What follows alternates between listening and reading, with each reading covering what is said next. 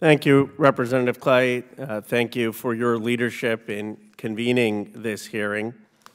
I would like to discuss state and federal restrictions to abortion access and the disproportionate impact that they have on LGBTQ plus patients. Dr. McNicholas, a few questions for you. First, could you briefly describe the need for abortion care among the LGBTQ plus community? Absolutely. Thank you for your question. I think the first most basic thing that most people forget is that your sexual orientation does not define who you are having sex with. And so people in all of those communities may experience pregnancy. Similarly, and I've had the honor of taking care of many trans and non-binary folks in my career, so long as you have a uterus, you have the capability of getting pregnant. And if you think that accessing abortion care is stigmatizing when you present as a woman, imagine what it is when you're presenting as your authentic male self. I appreciate your mentioning that there are transgender men and non-binary individuals who rely on reproductive health services and abortion services. In 2015, when the National Center for Trans Equality surveyed transgender Americans, 23% of respondents didn't see a doctor when they needed to because of, quote, fear of being mistreated as a transgender person.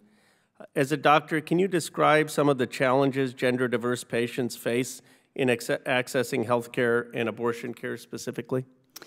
So in my practice, I have, again, had the great honor of taking care of many, specifically trans men seeking hysterectomies in their transformation process.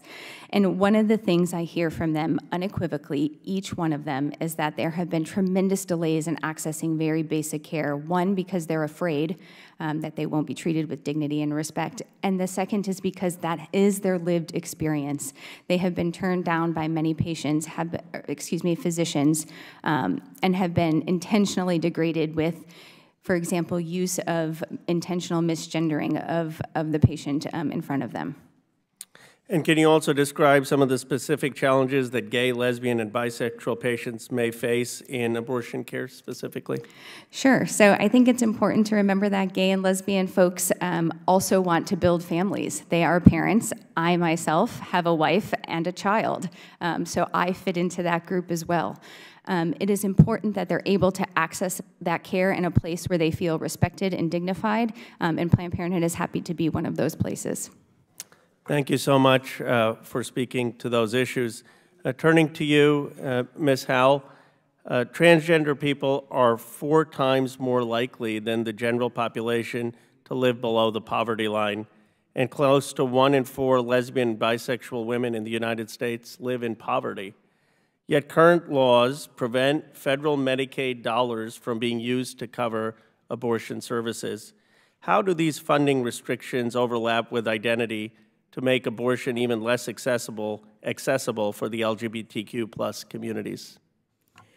The discrimination that people go toward, and because they are either trans or gender non-binary or LGBTQ, it really does hit them harder because, as was already mentioned, they're afraid to go and get services, and when they go to get services, they find that some of the current regulations allow people to discriminate against them, and that they then find that they don't have any access to getting good reproductive health services, much less regular health care services.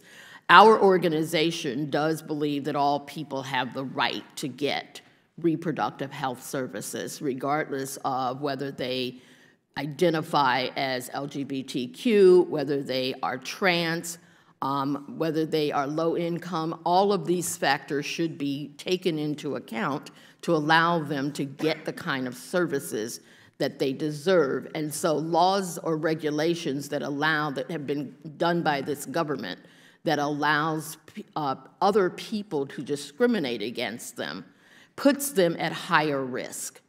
And those are the kind of laws and regulations that we fight against. Well, thank you, Ms. Howell. Thank you, Dr. McNicholas, for your advocacy for some of the most vulnerable populations. And I believe we need to really consider their access to health care as we craft these laws. I yield back my time.